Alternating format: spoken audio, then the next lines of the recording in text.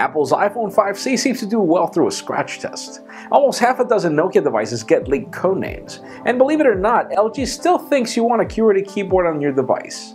I'm Jaime Rivera, and I don't just look tired, trust me. I mean, you should be filming this video for me, and it'll be nice. This is Pocketnow Daily.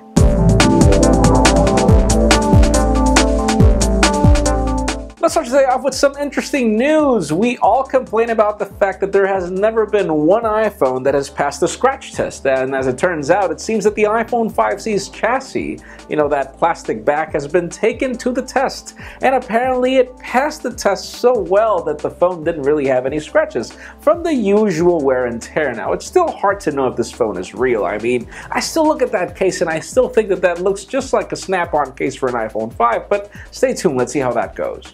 Now let's move over to Nokia, as for those of you wondering how many products Nokia is planning to launch in the next coming months, well, we just got some leaked codenames and the number goes up to 12. That's a lot, and there are so many names I'm not going to bore you. Links in the description for full details on all these Orion and Constellation names that you'll find there. But if these rumors are true, we'll probably be seeing some of these phones for this holiday season, so if the Lumia 1020 is already out, this can only mean good news. Now let's focus on LG, and I mean focus a lot. For those of you that are wondering if the company will ever bring a tablet to the market, well, it just stopped by the FCC already, and you bet it's dubbed the G-Pad. The LG G-Pad. Anyways, well, we still don't have specifics on, what specifications we'll get on this thing, but judging by the fact that LG builds the displays for pretty much almost every Apple product in the market, we are expecting a fabulous display on this device, so stay tuned and let's see what we get. And speaking of LG, as I told you, we'd focused a lot on it. An executive from Europe just came on record to state three interesting things. First of all, the G-Pad, which we already know about from the previous segment.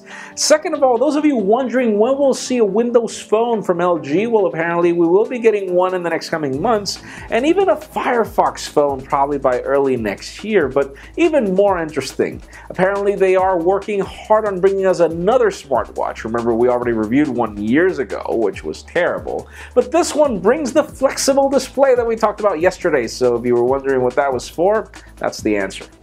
And finally, for the nostalgic news of the day, Verizon and LG have teamed up to bring the LG Enact. And no, I'm not saying that you act just yet, because this phone brings specifications that only a mother could love. WVGA display, 5-megapixel camera, and the only reason why that phone has made it to the final segment of this video is because it brings a slide-out QWERTY keyboard.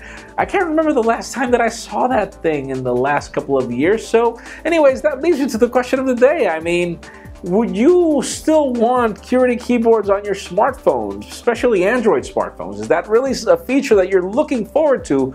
And is that a feature that you'd actually have to put up with low specifications just to get the keyboard? In my particular case, I think I moved on years ago. I love QWERTY keyboards, but I moved on. So leave us a comment down below. What do you think? Of course, as always, for an earlier scoop of everything that's happening in the smartphone and tablet world, make sure you follow us on Pocketnow.com and subscribe to our YouTube channel as well. You can also follow me on Twitter at Jaime_Rivera. Please give this video a thumbs up if you like what you saw. I am Jaime Rivera. Thank you very much for watching. See you tomorrow.